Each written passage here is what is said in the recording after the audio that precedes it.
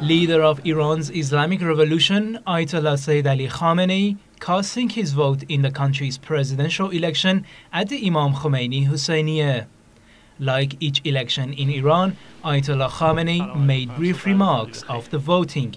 خداوند متعال رو سپاسگزاریم که به ما و ملت عزیزمون این توفیق رو داد که یک بار دیگر در حرکتی و اقدامی که در سرنوشت کشور مؤثره توفیق پیدا کنیم و شرکت کنیم. همطور که اشاره کردید این حقیقتا یک حماسه است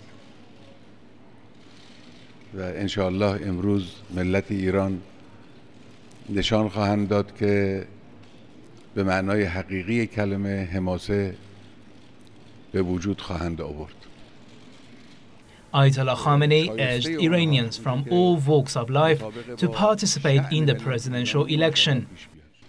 توقع بنده حقیر از ملت عزیزمون این است که همه شرکت کنند و توصیه میکنم که زود حضور پیدا کنند، تأخیر نیندازند. تأخیر آفات. The leader also slammed a US official's recent comments against the electoral process in Iran.